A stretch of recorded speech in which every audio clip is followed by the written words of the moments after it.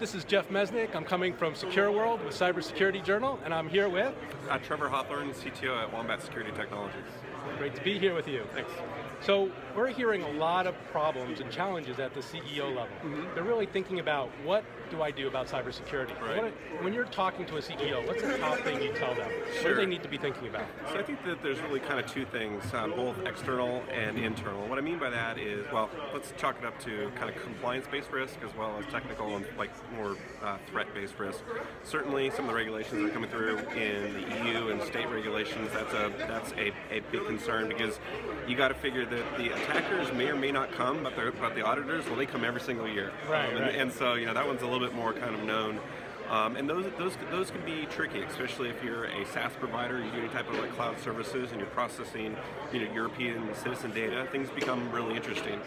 And then I think that from an external attacker standpoint, phishing continues to be the bane of everyone's existence, whether you're a politician or whether you're a technology leader. Right. Is the choices end users make with their technology, not only whether it's corporate enterprise technology or if it's their personal technology. There's a lot of dual use happening. People are checking their personal email on their mobile phones, they're checking their personal email on their work computers, and so all of the technology is great until the users are doing something that you as the defender don't have visibility into.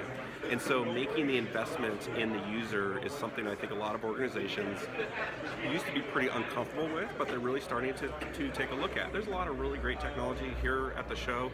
There's a lot of great technology every year, and here we are still talking about phishing and talking about end users. Right, and Wombat. What does Wombat do to help out? Sure, so Wombat, we are a... And everybody seems very excited over there about Wombat. There's a lot of excitement here at the show.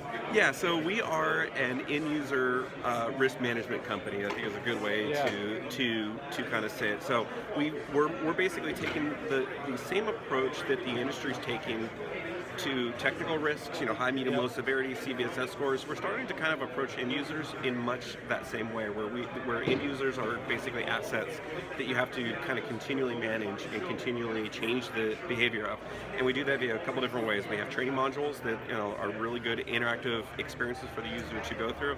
And then everyone's favorite, we also do phishing simulations. Oh, great. So we send out simulated phishing emails if the user falls for it. There's a nice little, what we like to call a visceral experience for them to go through.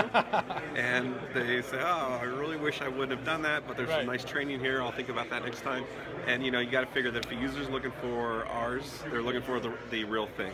And we have some state of fish data where we distill the tens of millions of phishing emails we send out on an annual basis.